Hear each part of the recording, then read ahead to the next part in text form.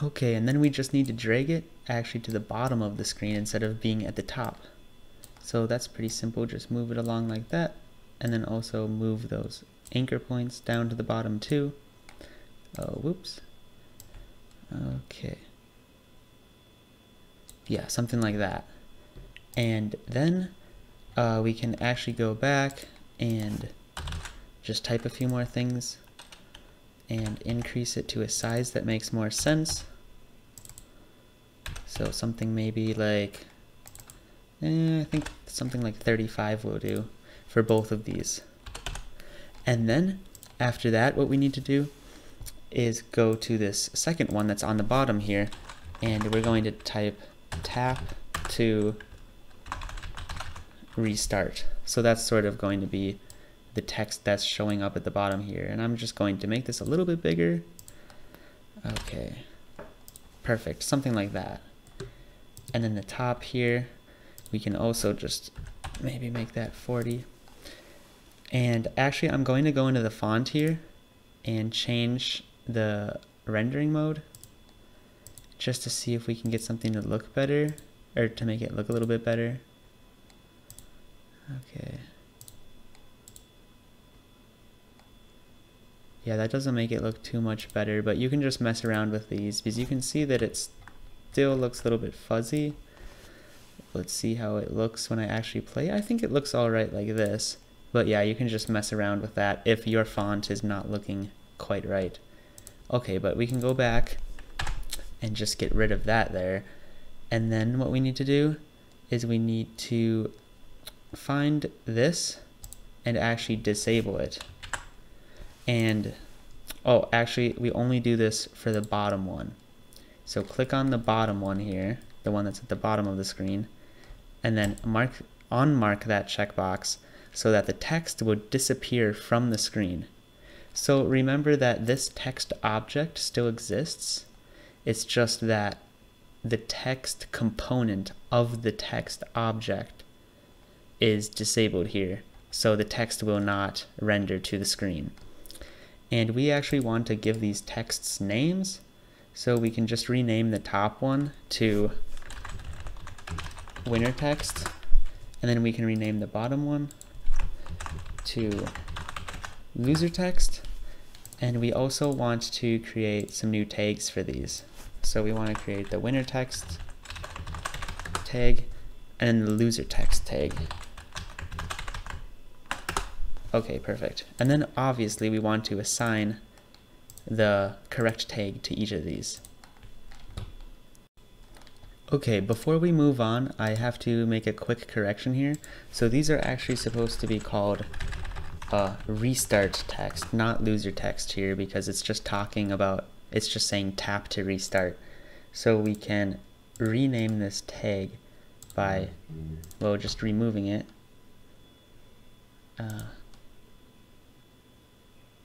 Well, we can just add a new tag of restart text and set that to it, and then go in here, move it to restart text, and then we can remove the loser text. Okay, perfect. So now this is called restart text as it should be. And next up, what we want to do is we want to go back into the game script, and at the top we're going to add using Unity Engine.UI, so the user interface, because we want to have some code for that. And next what we want to do is find our update, and right below that we want to make a winner event. So we can call this string player winner, and then this means that someone has won, so we want to set game over to true, and we want to be able to display that text. So what we can do is game object dot find game object with tag of the winner text, and we want to get the component of text and set enabled to true, so then it will actually show up. And then for the loser text, or I mean restart text, sorry about that, what we want to do is copy this even a third time, because for the restart text, we want to set enabled to true as well. And then for this one, we want to also set the actual text that we see for player winner, and then also say is the winner. Alright, so let's go back in and we can make sure that both of these are not enabled currently. And yeah, so we can see that only this player can play, and this player, you can't just switch between them. So you can have more of a normal chess match. I know everything isn't perfect yet, but we are getting pretty close to the end of this tutorial series. However, we have no way of really activating the winner sort of function right now. So what we want to do is we want to go inside the move plate script. And inside of here, we need to find the on mouse up again, and we need to see if it's an attack piece, and also if the piece it's destroying happens to be the king. So how we can do this is see if the controller, and we can see if the name of the chess piece that it's actually destroying is equal to the white king. If that's true, then we can get the component of game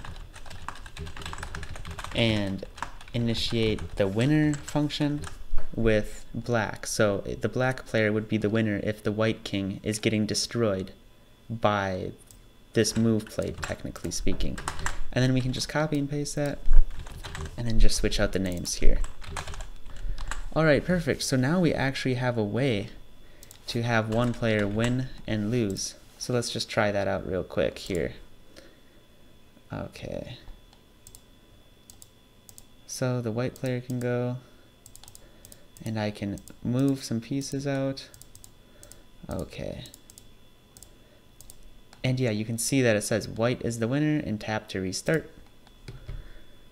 Alright, so now we really have the full game completely playable. I know there are a few missing features in this game, but those are more of extra things that you can add yourself, such as the pawn being able to move 2 spaces instead of 1, and also other features like multiplayer. So we might be able to get to those at some point, but this is really the core foundation of the project, and this is as far as I have actually gotten with the project myself.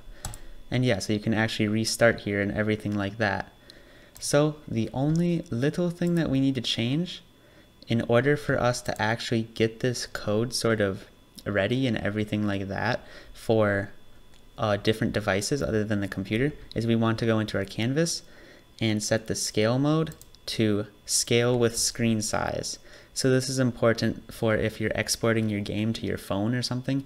The text will actually not look quite right. The pixels will actually be changing because of course every device has different resolutions and everything like that. So I'm not really going to show you how to export this to your phone, so to speak, or any other device, but I can kind of give you a basic outline of what to do. So you should go into your phone, preferably an Android device, and make sure that the developer settings are enabled. That'll depend on your specific phone how to do that. And then after that, you can go to File, Build Settings, make sure you select Android, and also you'll want to add the open scene here.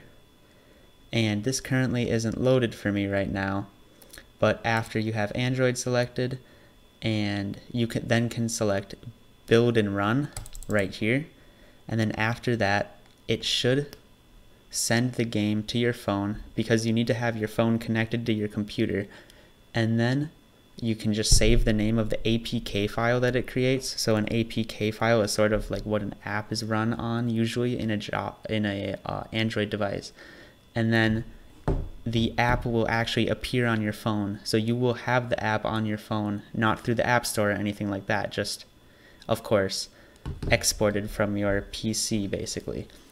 and then you can just try it out, test it out, and everything like that. So yeah, there are tutorials on YouTube about how to do that, so I highly recommend checking those out. And if you have any features that you'd really like to be included in future episodes of this series, let me know. Or if you'd even like me to continue this series, because like I said, this is as far as I've gotten, so please just let me know what you'd like to see, if you'd like to see anything with this series going forward. So thank you.